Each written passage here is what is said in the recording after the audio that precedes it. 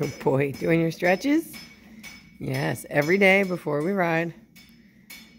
This horse has TMJ, and so we started encouraging him to do this every day before the bridle goes on, and it has really helped his tension headaches and his locking in the jaw, and actually like his overall, like, nice deep breath there. You'll see a third eye blink probably. Yep, there it is.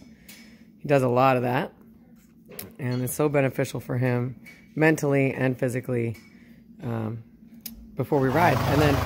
And then a release. Excellent. Another one. Good. More.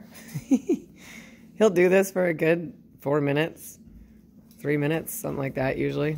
Lots of shakes. Good. Get it all out, buddy. And then, funny enough, the other horses started watching. Sorry, we have 2 horses that have separation anxiety that are recently arriving here, and so it took them a while to settle in. But yeah, this is super cool. And then my other horses actually started following suit. We have about 3 others that do it now as well. All right, he's ready to go now. Well, maybe. Good? Hey, buddy. Hey, buddy. All right, let's go to work, kid. Yeah. All right, he's ready to go. Thanks for watching, guys.